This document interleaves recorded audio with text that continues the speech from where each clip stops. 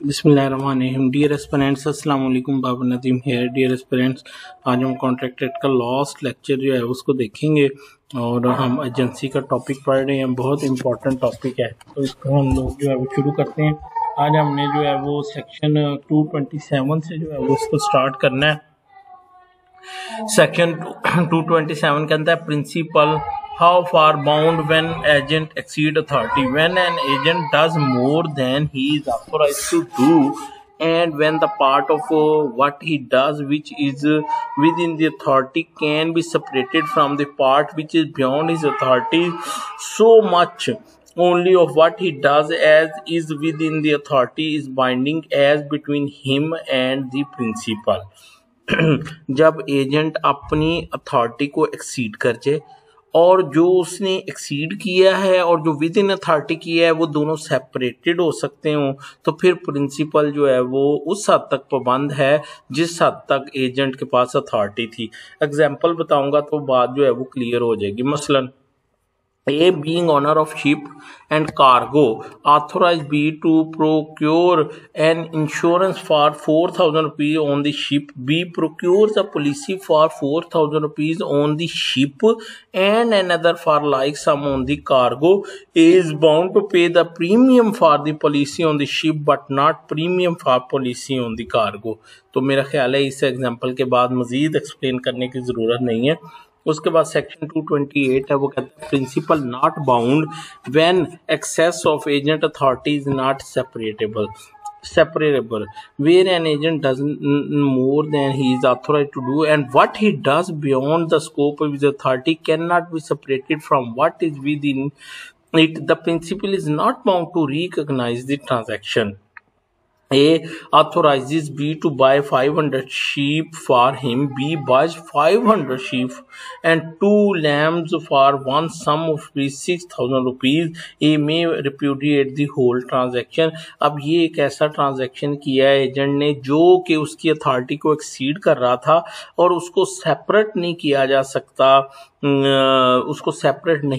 सकता, क्योंकि वो लम सम 6,000 रुपीज जो है वो पे हुआ है। ऐसी सूरत में प्रिंसिपल जो है वो उस कॉन्ट्रैक्ट को जो है वो परफॉर्म करने का पाबंद नहीं है, लेकिन अगर वो उसको रेक्टिफाई कर दे कि ठीक है तो फिर वो बाद में उससे जो है वो प्रिंसिपल डिनाई नहीं कर सकता। उसके बाद सेक्शन 229 है, वो कहता है consequences of notice given to agent. Any notice given to or information obtained by the agent provided it be given or obtained in the course of the business transaction transacted by him for the principal shall as between the principal and third parties have the same legal consequences as if it had been given to or obtained by the principal. अच्छा, यहाँ पे ये है कि अगर कोई third person जो है वो एजेंट को कोई नोटिस देता है तो वो यही समझा जाएगा जैसे कि वो नोटिस किसको मिला है, वो प्रिंसिपल को मिला है। ठीक है। अच्छा, ए is employed by B to bye from C certain good. जो ए है वो बी को अपना एजेंट मुकर्रर करता है कि वो उसके बिहाफ पे जो है वो सी से जो है वो क्या करे, गुड्स खरीदे।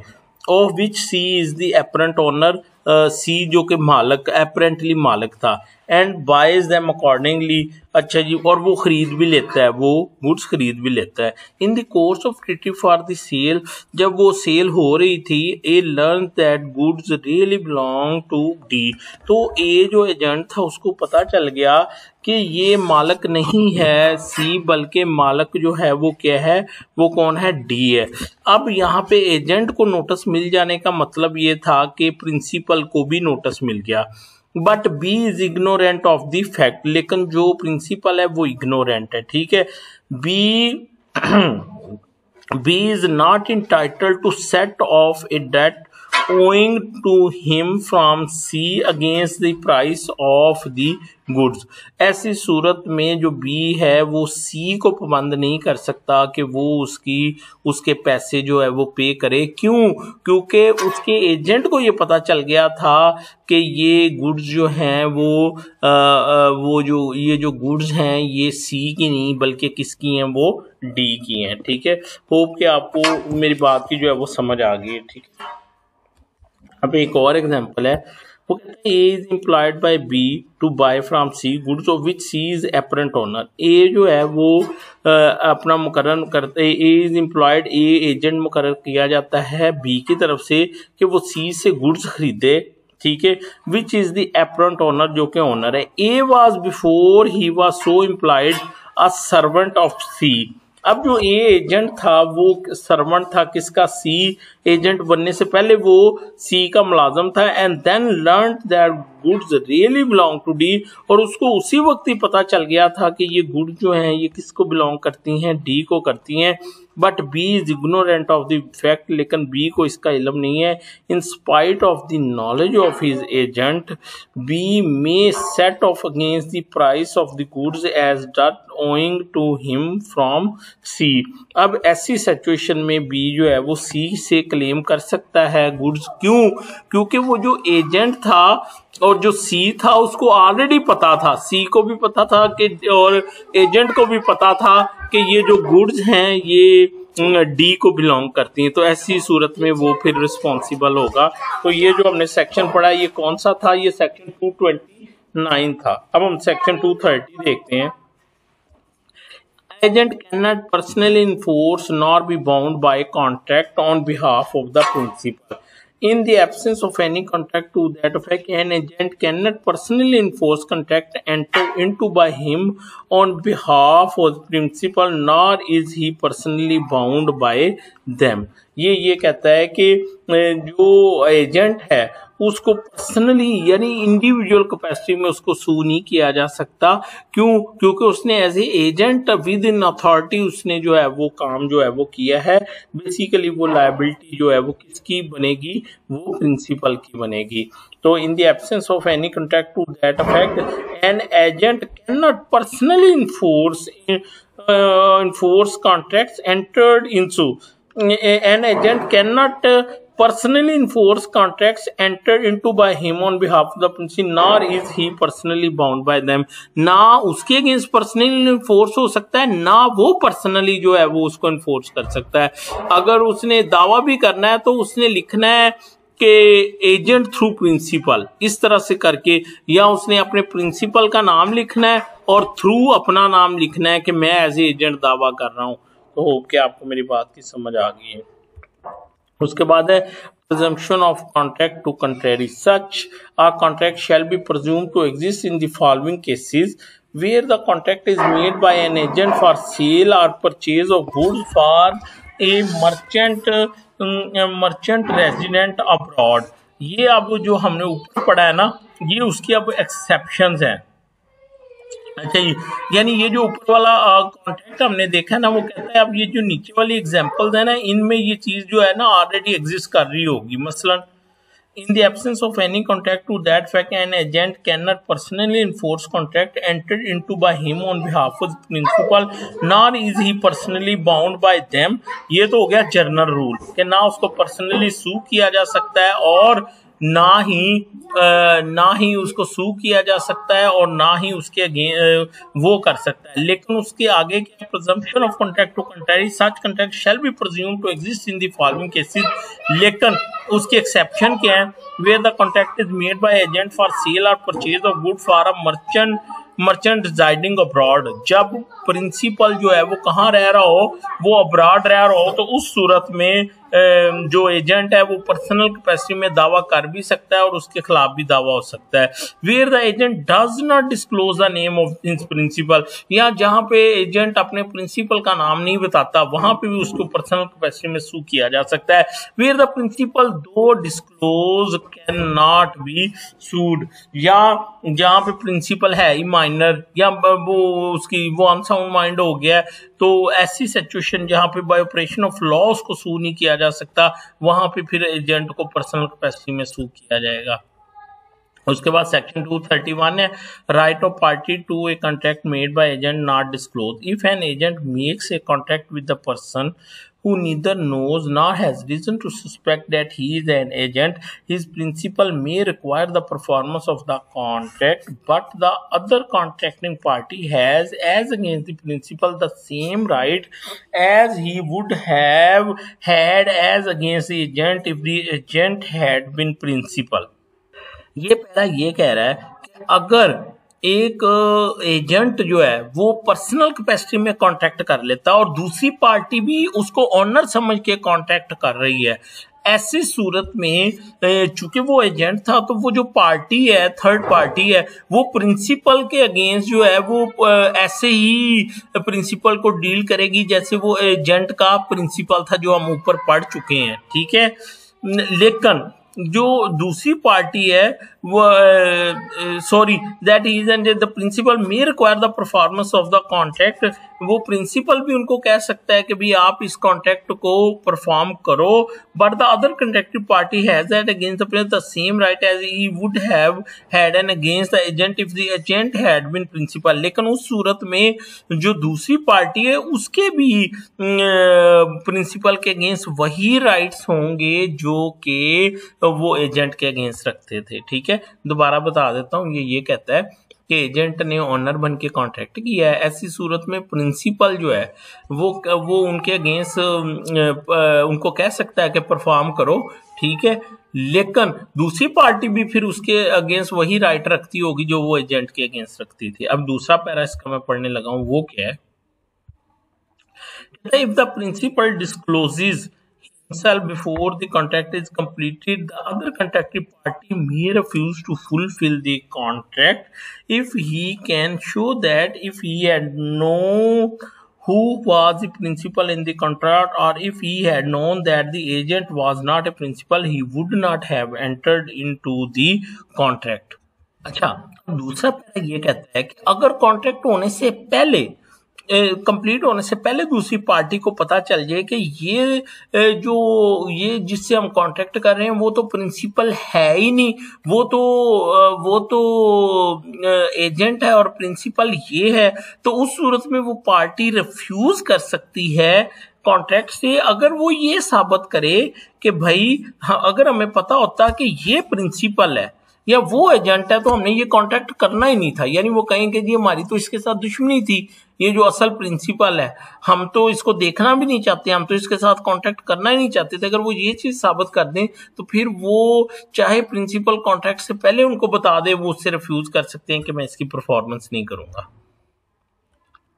उसके बाद सेक्शन 232 है, वो कहता है performance of the contract with agent suppose to be principal where one man makes a contract with another neither knowing nor having reasonable ground to suspect that the other is an agent. The principal, if he require the performance of the contract, can only obtain such performance subject to the rights and obligation subsisting between the agent and the other party to the contract. अब यहाँ पे वो ये कह रहा है कि जहाँ पे एक आदमी दूसरे के साथ कॉन्ट्रैक्ट करता है लेकिन उसको ये नहीं पता कि दूसरी तरफ जो है वो एजेंट है, तो उस सूरत में प्रिंसिपल अगर चाहे तो वो उस कॉन्ट्रैक्ट की परफॉर्मेंस जो है वो करवा सकता है, लेकिन can subject to the right and obligation between the agent, लेकिन उसमें उसको जो अदर पार्टी और एजेंट के दरमियान जितनी भी राइट्स एंड ऑब्लिगेशन थी उनको फॉलो करना पड़ेगा। यानी उसको बिल्कुल वही टर्म्स एंड कंडीशन पूरी करनी पड़ेंगी जो कि उसने एजेंट के साथ की थी। मसलन अब एक वो मिसाल कहता है A who of 500 rupees to be cell rupees 1000 rupee worth of rice to B. E is acting as agent for C in the transaction, but B has no knowledge nor reasonable ground of suspicion that such is the case. C cannot compel B to make the rise without allowing him to set off A's death. अच्छा, वो क्या कहता है कि ए जो है वो क्या करता है, वो 500 रुपया जो है वो उधारा देता है बी को और साथ में वो 1000 रुपया देता है किसको, बी को, कि वो उसके लिए क्या करे, चावल देना, उसको चावल बेचे बी को, ठीक है।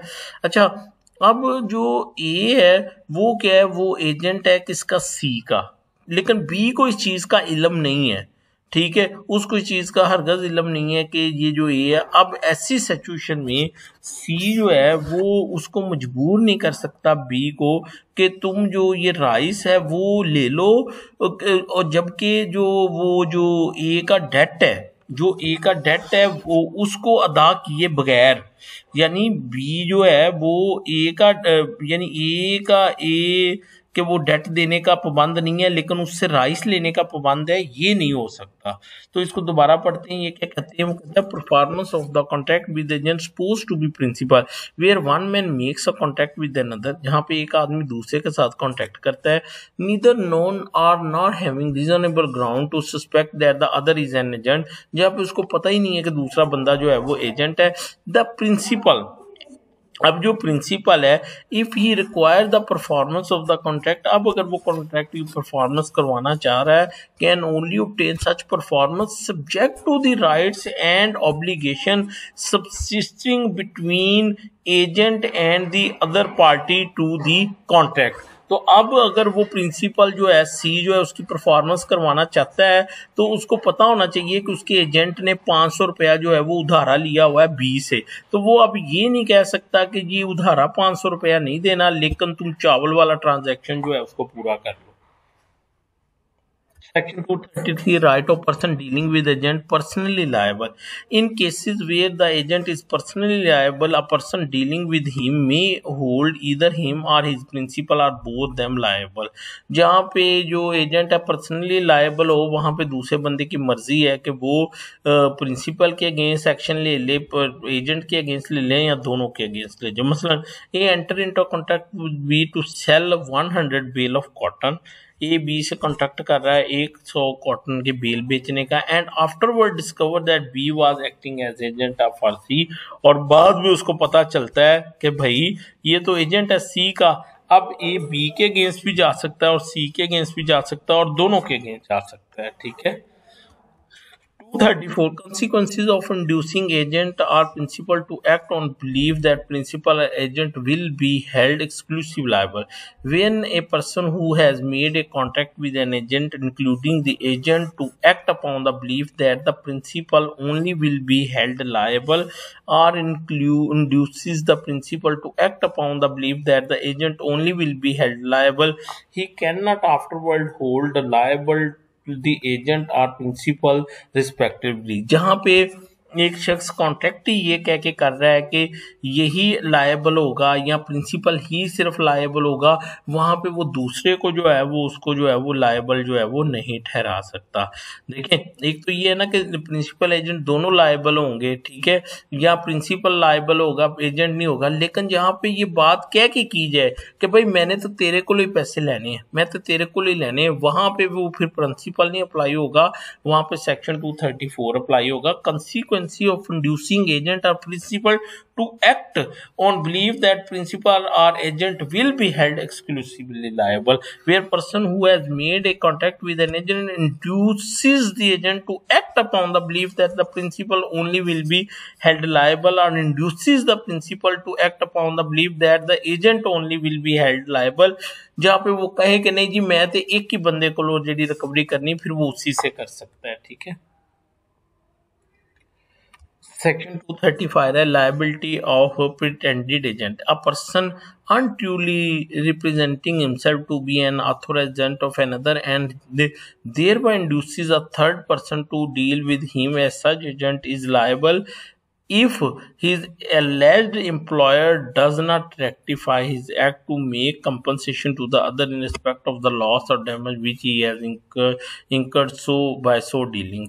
तो अगर वो प्रिंसिपल उसको रेक्टिफाई नहीं करता उसके वो जो 2 नंबरी उसने की है, तो फिर वो जो सो कॉल्ड एजेंट होगा वो लायबल होगा कि वो उसको दूसरी पार्टी को कंपनसेट करे। सेक्शन 237 है person falsely contracting as agent not entitled to a performance. A person with whom a contract has been entered into is the contractor in the character of agent is not entitled to require the performance of it if he was in reality acting not as agent but on his own account.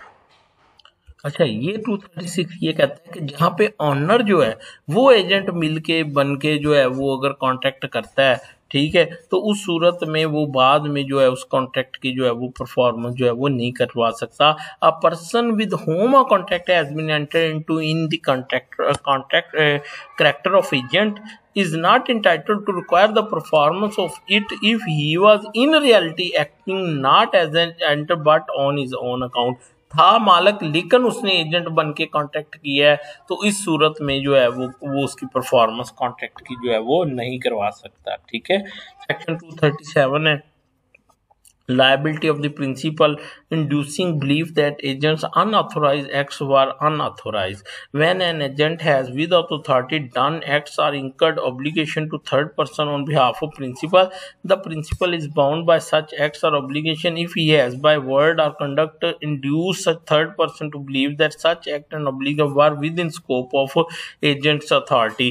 जहाँ पे principal ने उसको यकीन दिलाया कि ये agent जो है ये करने का ऑथोराइज है, लेकिन इन फैक्ट वो ऑथोराइज नहीं था, तो बाद में वो प्रिंसिपल अपनी लायबिलिटी इस बुनियाद पे नहीं कह सकता जनाब मैंने तो हकीकत में इसको जो है वो रियलिटी में मैंने इसको कोई इख्तियार ही नहीं दिया था। मसलन एक conscience goods to be for sale, ठीक है, and give him instruction not to cell under a fix price. ठीक है, ए जो है वो बी को अपनी गुड्स बेचने के लिए देता है और उसको कहता है कि इसको इस प्राइस से नीचे नहीं बेचना। being ignorant of B's instructions, entered into a contract with the B to buy the good at a price lower than the reserve price. अब जो वो सी है उसको इस बी की इंस्ट्रक्शन का पता ही नहीं है, वो बी के साथ कॉन्ट्रैक्ट कर लेता है और लो पैसों में वो जो है वो कॉन्ट्रैक्ट जो है वो लो पैसों में उससे कॉन्ट्रैक्ट कर लेता है। ए is bound by the contract, तो ऐसी सूरत में ए जो है वो पाबंद है किसका, उस कॉन्ट्रैक्ट का। दोबारा बता रहा हूँ, ये जो है वो ए consign goods to be for sale and give him instruction not to cell under a fix price. ए जो है अपनी गुड्स देता है बी को और उसको कहता है एक प्राइस से, इस प्राइस से नीचे नहीं आपने बेचना। ठीक है। अच्छा जी, सी बीइंग इग्नोरेंट ऑफ बीज इंस्ट्रक्शंस। अब सी को नहीं पता कि बी के लिए क्या इंस्ट्रक्शंस हैं। ठीक है, ठीक है, enter into contract with B to by the good at lower price. वो बी को राजी कर लेता है कम पैसों में वो चीज खरीदने के लिए। और ठीक है, ए is bound by the contract, तो ऐसी सूरत हाल में जो प्रिंसिपल होगा वो पाबंद होगा किसका, वो जो उसने लो प्राइस में जो है वो कॉन्ट्रैक्ट किया है। तो 237 क्या था, liability of the principal inducing believe that agents authorise acts were authorise. ठीक है, अब सी को तो नहीं पता था कि वो जो बी जो है वो कि बी ने क्या इंस्ट्रक्शंस दी हैं उसको ए को। B ignorant of B's instructions enter into a contract with the B to buy a good at a price। और ये सेक्शन ये कहता है कि एजेंट को उसने ये कहा कि आपने ये चीज 2 रुपए की बेचनी और खुद उसने 1 रुपए का सौदा कर लिया, तो ऐसी सूरत हाल में वो पाबंद होगा उस कॉन्ट्रैक्ट का और वो एजेंट भी जो है वो लायबल नहीं होगा। ए interest be with negotiable instrument in dose in bank, B sell them to सी। ठीक है, in violation of private order from A the cell is good. यहाँ पे क्या हो रहा है कि जो बी एजेंट है वो क्या कर रहा है कि in violation of the instruction of ए जो है वो गुड्स आगे सी को दे रहा है। ठीक है, तो अब सी के लिहाज से वो कॉन्ट्रैक्ट जो है वो वैलिड है, लेकिन जो बी है वो उसकी जो ए को लॉस हुआ है वो उसकी लायबिलिटी जो है वो अलहदा से रहेगी। अब एक section 238 affect on agreement of misrepresentation of fraud by agent. Misrepresentation made और fraud committed by agent acting in course of their business for the principal have the same affect on agreement made by such agent as if such misrepresentation और fraud had been made और committed by the principal, but misrepresentation made और fraud committed by agent in matter which do not fall with in their authority do not affect the principal. बहुत जबरदस्त उन्होंने कहा agent ने fraud किया, इसका मतलब है प्रिंसिपल ने फ्रॉड किया, लेकिन वो जो जिस मैटर में उन्होंने फ्रॉड किया है वो अगर एजेंट के यानी प्रिंसिपल ने उस मैटर की हद तक उसको इख्तियार दिया था एजेंट को, तो उसमें अगर उसने फ्रॉड प्ले किया है तो वो जिम्मेदार होगा, अदरवाइज नहीं होगा। मसलन एक एग्जांपल है, a being agent for sale of goods, ए जो है वो बी का एजेंट है गुड्स को cell, induces seize to bye them by a miss represent, सी को इंड्यूस करता है कि आप थ्रू मिस रिप्रेजेंटेशन खरीद लें, विच he was not authorised bye B to make, जबकि उसको बी की तरफ से इख्तियार ही नहीं था कि वो उसको भेज। The contract is voidable age between B and C at the option of the of सी। क्या कह रहा है कि ई जो है वो बी का एजेंट है, ठीक है, और वो सी को कहता है कि आप जो है ये गुड्स जो है वो खरीद लें, ठीक है, और वो थ्रू मिस रिप्रेजेंटेशन कहता है। मिस रिप्रेजेंटेशन क्या है, बी ने उसको इख्तियार ही नहीं दिया वो चीज़ें जो है वो बेचने का। तो अब वो कॉन्ट्रैक्ट वाइडेबल है किसके दरमियान, between B and C, agent और B and C at the option of the सी, यानी जो वो प्रिंसिपल है और वो जो थर्ड पर्सन है उसके दरमियान वो कॉन्ट्रैक्ट वाइडेबल है। क्यों, क्योंकि ए जिसने बेची है उसको इख्तियार ही नहीं था कि वो चीज़ें जो है वो बेच सकता, ठीक है। अब एक और एग्जांपल है, वो कहता है ए the captain of B ship, ठीक है, ए जो है वो बीज की शिप का कैप्टन है, sign bills of landing without having received on board the goods mentioned देयरइन, ठीक है। अच्छा, वो क्या करता है कि बी की शिप का वो मसलन कैप्टन है, वो बिल ऑफ लैंडिंग को साइन कर देता है without received on board the goods mentioned देयरइन, और वो बिल के मुताबिक गुड्स को पूरी नहीं करता। The bill of landing are void age between B and the pretended consignor. तो इस सूरत में वो कॉन्ट्रैक्ट जो है वो वाइड होगा किसके दरमियान, उस प्रिंसिपल के दरमियान और उस थर्ड पर्सन के दरमियान। तो बच्चों ये था कॉन्ट्रैक्ट एक्ट, और मैंने कोशिश की है कि आपको समझा सकूं। मुझे अपनी दुआओं में याद रखिएगा। जज़ाकल्लाह, अल्लाह हाफिज़।